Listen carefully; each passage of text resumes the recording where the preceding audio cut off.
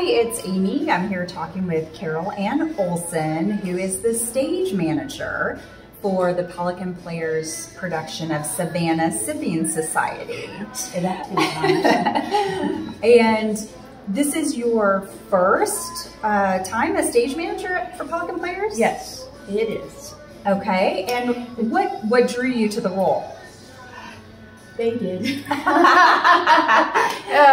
I really wanted to audition, but because of other commitments in my life, I knew I wouldn't be able to commit the time to memorizing lines. So when I told them I wasn't going to audition, then I got a random phone call, which I actually thought must have been a butt dial, asking me, the two of them asking me if I would be their stage manager. So I was extremely excited and honored, and so here I am. Here you are. And I'm loving every second of it. So I've read the script, and there are a number of scene changes, a lot of different costumes, several props, a lot of action on that stage. So tell me, how are you managing through all of that?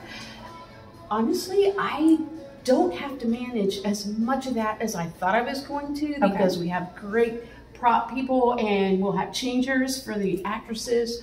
Our sound folks, they don't need direction from me.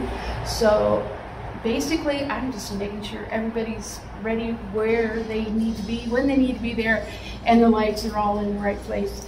And gosh, the hard work is before it starts. I'm kind of thinking that once it starts, it'll be okay. Good, I'm sure it will. So if you want to catch Carol Ann and the rest of her team behind the scenes, a lot of good people on that team, great people. Come check out Savannah Scythian Society. Please.